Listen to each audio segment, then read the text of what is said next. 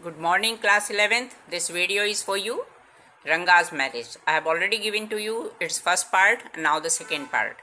Now here, that is her parents. Her parents means that is Ratna's parents or Rama Rao's niece's parents had died and her uncle had brought her home. Ranga was just the boy for her and she the most suitable bride for him. What the narrator thought over there, that the parents were not there, uncle was looking after, and then Ratna was a nice girl and Ranga was a nice boy, so that would be a suitable match for each other.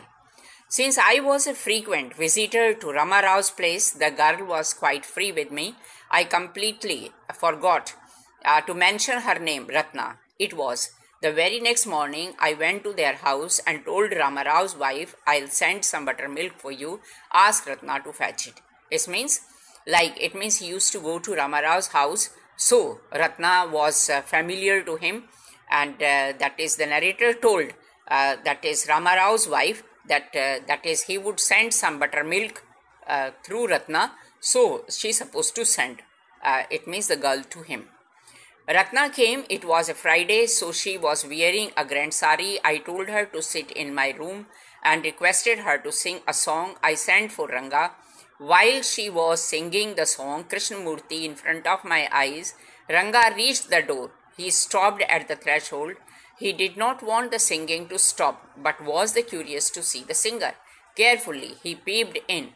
The light coming into the room was blocked, and Ratna looked up and seeing a stranger there abruptly stopped. Now that was a Friday and she was putting on beautiful sari. Besides that one, he asked her to sit down and sing hymn. Hymn means it means bhajan, that is hymn. And then she started singing Krishnamurti in front of my eyes. And at that time only Ranga came to his house, and when he was standing there, the light blocked, and due to that one, that is she stopped singing because she had come to know that there was a stranger. And although that is Ranga wanted to hear that sweet hymn. Okay. Suppose you buy the best quality mango, you eat it slowly, savoring its peel before biting into the juicy flesh. You do not want to waste any part of it. Before you take another bite, the fruit slips out of your hand and falls to the ground. And how do you feel? Ranga's face showed the same disappointment when the singing stopped. Like here he is doing the comparison and he's telling over there that if, for example, you just imagine that you are eating a mango and you are enjoying the juice over there, but if somehow it falls down from the hand, how a person feels bad. Same way when the song or the hymn that Ratna was singing, it stopped all of a sudden, then he also did not like it and he became sad. And that showed, like his face showed that disappointment. Now children, next.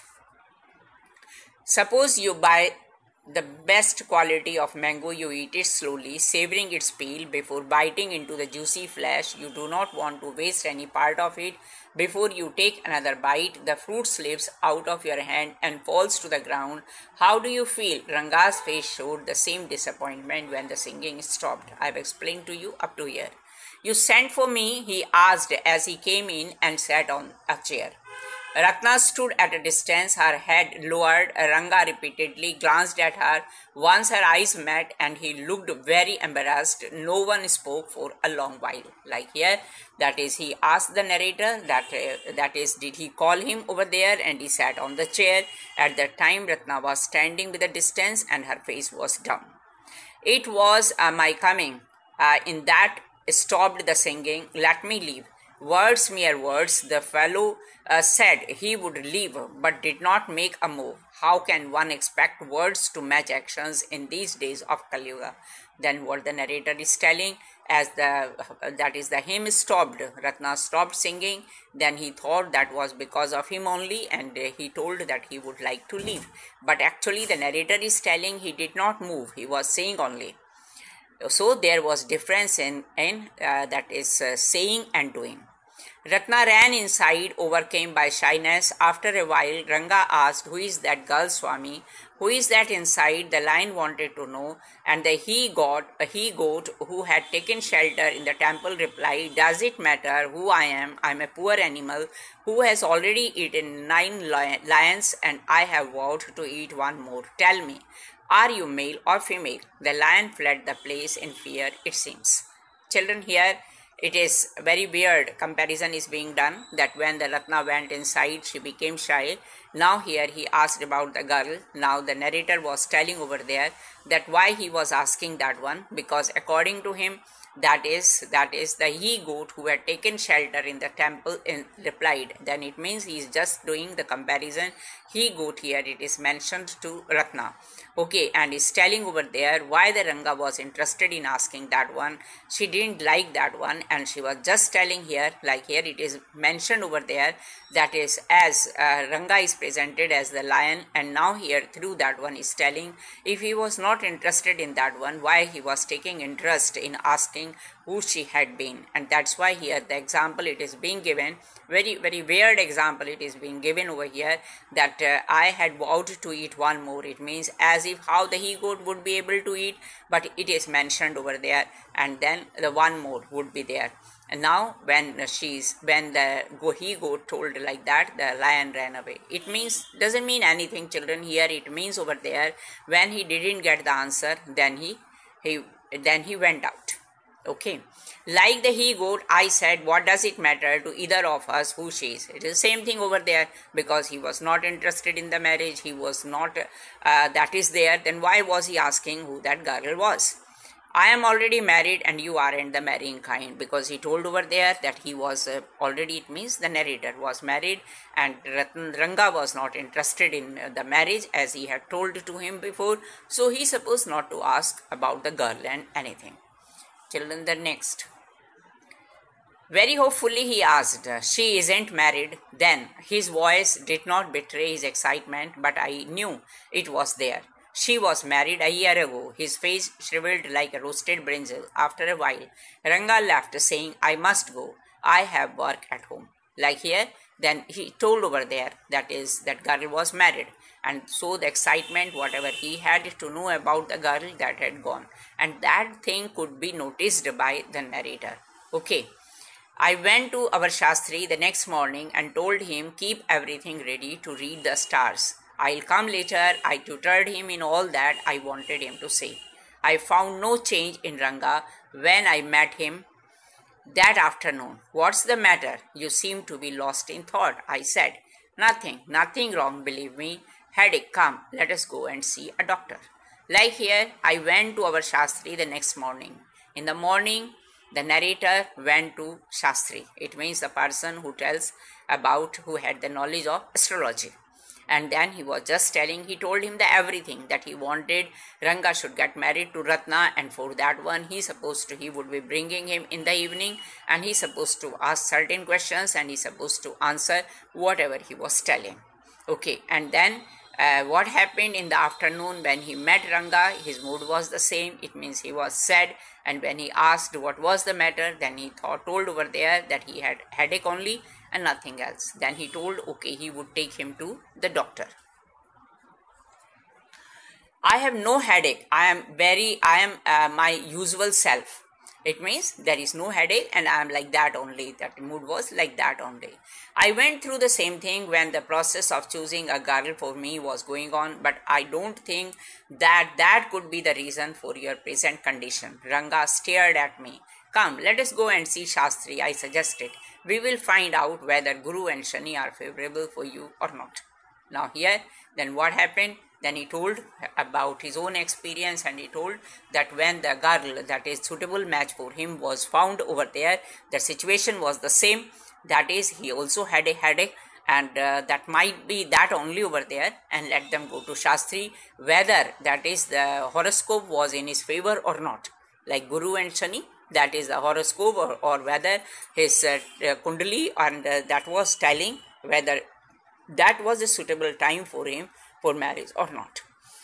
Ranga accompanied him without any protest. As soon as Shastri saw me, he exclaimed, "What a surprise, Shama. haven't seen you for a long time. Then here, when they went to Shastri, then he expressed his surprise and he told that he didn't meet the narrator for a long time. Shama is none other than your servant, the narrator of this tale. Now here, now the narrator is telling over there that Shama is his own name only. It means that. I got angry and shouted, "What? Only this morning Shastri completed my sentence. You finished all your work and are now free to visit me. Had he not done so, I would have ruined our plan by busting like grains that are kept in the sun to dry. I was extremely careful for what I said afterwards." Shastri turned to Ranga. "When did this young son of our accountant clerk come home? What can I do for him? It's very rarely that he visits us." Then after that one, it means they talked about, that is because and he told that only this morning, and Shastri completed the sentence, and he told that when you finished all your work and now you have got the time to visit him over there, and then so their secret should not be out, so the narrator didn't speak much. Then the Shastri, then he looked towards Ranga and he told, expressed his surprise, and he told that he comes to their house, it means to his house, and then he asked the reason, the purpose of visiting him. "Take out your paraphernalia. Our Rangappa seems to have something on his mind. Can you tell us what's worrying him? Shall we put your science of astrology to the test?" Then he told that bring paraphernalia means the things related to the horoscope, and he told that there were some problems to the Rangappa and he had some confusions, he was worried, and so he brought there and let him see his horoscope and tell about him. There was authority in my voice as I spoke to Shastri. He took out 2 sheets of paper, some cowries, and the book of Pamira leaves, saying, "Ours is an ancient science ayah. There is a story to it, but I won't tell you that story now. This is not the Harikatha, which allows you to tell a story within a story. You may get bored. I tell it to you some other time." Now here he is telling, it means the narrator, he was showing his authority to the Shastri, and what was the Shastri did, he took out a sheet of paper, some cowries, it means the things, Pamira leaves over there to check the horoscope, and he told to Ranga that it was very old science, and but he told that he won't tell here about that thing because it was not a story within a story over there, so he wanted to concentrate on the topic only. Shastri moved his lips fast as he counted on his fingers and then asked, what's your star?" Ranga didn't know. "Never mind," Shastri indicated with a shake of his head. He did some more calculations before saying in a serious tone, "It's about a girl." I had been controlling my laugh. I was controlling my laughter all this while, but now I burst out laughing. I turned to Ranga, exactly what I had said. "Who is the girl?" "It was your humble servant who asked the question." Shastri thought for a while before replying. "She probably has the name something found in the ocean, Kamla, maybe." Then after that one, after doing reading of that one, moving his lips and looking, that is thinking about his stars and calculating something, and then he told that his headache or his problem was regarding a girl only. And at that time the narrator felt like laughing because he was the one only who implanted all that what he's supposed to tell. And then he told over there, this time he told only that who might that girl be over there, and he told that girl's name supposed to start something that is found in the ocean, that might be Kamla, the name. Now children, here the explanation of part 2 is over. Okay children, now you just go through that one and you will just see it is a simple story and you will understand easily. Okay children, bye, take care.